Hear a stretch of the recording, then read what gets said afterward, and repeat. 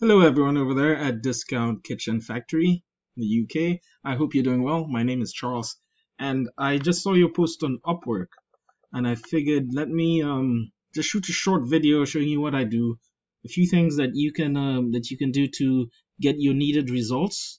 I know you want to get noticed for these three keywords here: fitted kitchens, kitchen cabinets, and kitchen units. I'm not sure if you want it local, meaning if someone's searching for fitted kitchens London or kitchen cabinets Brixton or kitchen units Brighton, etc. Because that's more of local. If you're going all across, if you want to be all across the UK in your search results, then that's more of a national SEO effort to do. So I know you were not requesting for just an audit of the site, but I just wanted to show you a few things that I found out just going really quick with your domain name and with your competitor's domain name. Because looking at your competitors, and this is how I know you guys know a little bit about SEO, looking at your competitors is one of the best ways to get in front of the Google searches when you analyze your competitors. So this is your website here, which is great. The only thing I want to say before I get into my tool and into other things, to optimize with Google, it's important to have about 1,500 words of authoritative text on the front page of your site, or the pages on your website that you need to come up first to rank on Google search results. It's important to have enough authoritative text. To optimize, you need about 1,500 words. Authoritative meaning shows exactly what you offer, who you are, what you do, even your location, and also includes these keywords that you're looking to rank for. For example, I can see here in your heading, fitted kitchen. You have that, and that's one of the keywords that you're looking to rank for. Here, fitted kitchens. So I definitely included maybe 4 or 5 times on your front page, not just in the heading, but also in your descriptions. And goes the same with any other keyword you want to rank for. Make sure it appears a few times on the pages you need it to rank for. This is so that Google brings you in front of those searches. Another thing I wanted to mention is citations. If you go online, and I have a little spoof tool here that can help me say, let's say I'm in London, UK. So it'll give me a search as if I'm in London. And if I say fitted kitchens, or fitted kitchen, you see it gives me the locations as if I'm in the UK. This area here, known as a map pack, is more or less more for local SEO, and ranking high over here, contrary to popular belief, it's not just about number of reviews, but also number of citations. Citations are anywhere online, different online directories that your name, address, and phone number are cited. So directories like Yelp, Better Business Bureau, I'm not sure if there's one in the UK, but such relevant online directories. The more search engines find you in those directories, the more they'll know that you're relevant locally, and you'll rise higher. There are tools out there like whitespark.ca, spark.ca, or Bright Local that can help you do this. They can help you analyze your competitors and find out, like these top 3 here, which are showing up for this search. You can find out how many citations they have and where they're cited using tools, like Whitespark or Bright Local, and therefore you know where to go for. You need. What I'll do is I'll blast them. I'll get maybe 50 or 100 more citations so that you stay on top of this map pack. Last thing I should talk about is backlinks with your site. Let's get back to your site. And this is where my tool called Ahrefs helps a lot. Just a quick refresher, I'm sure you're already sure, but a backlink is basically when another site links to yours. So if a forum on kitchens is linking to you, that is considered a backlink. Not all backlinks are the same, because if it's a Wendy's that's linking to you, Google can recognize a difference in theme and will count it as more spammy. That's why it's not advisable to go and get random backlinks. It's better to get high quality backlinks. Now let's analyze your competitor here.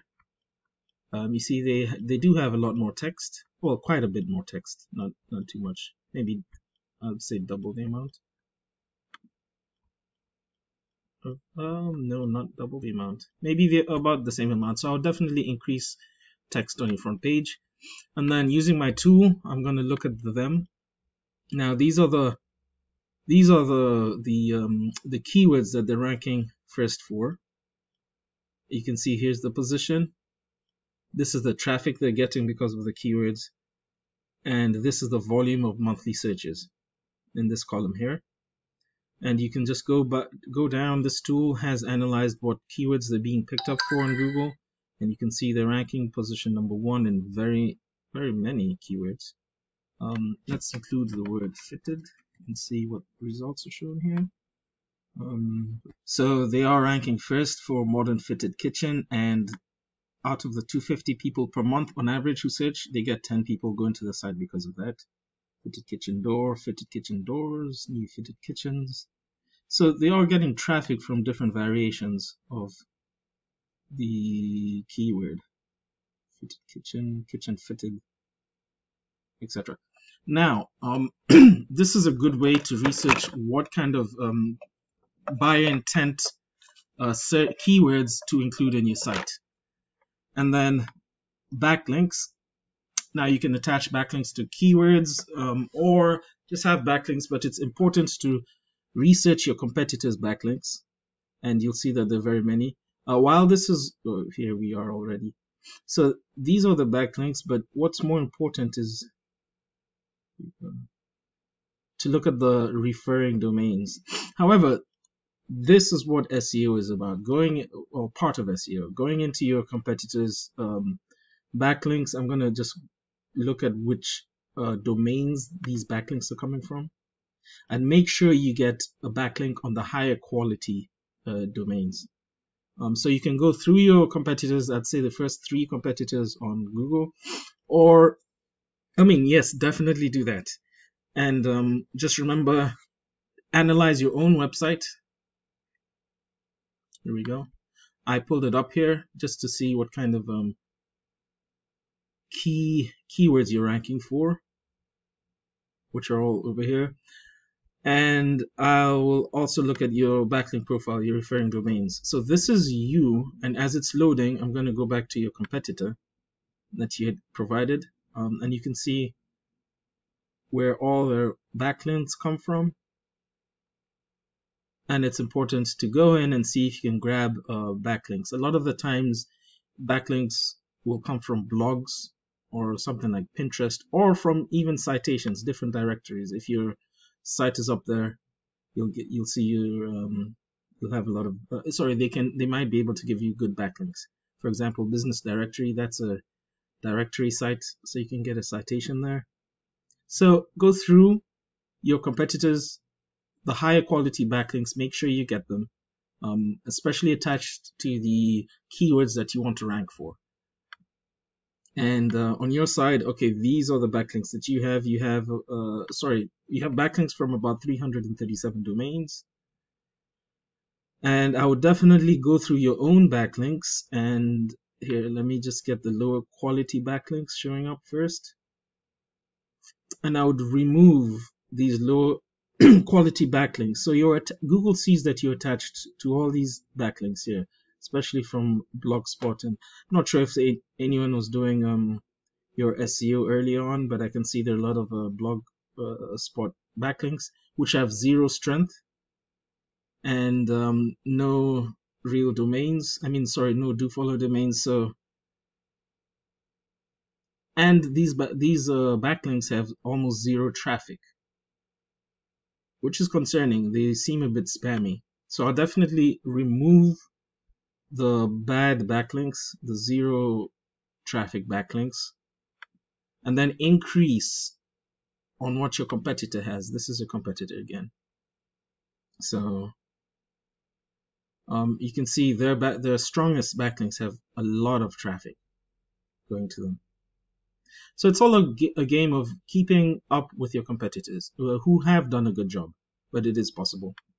So that's just a bit of advice. You can give this video to whoever you need to help you if you've already found someone to do this work.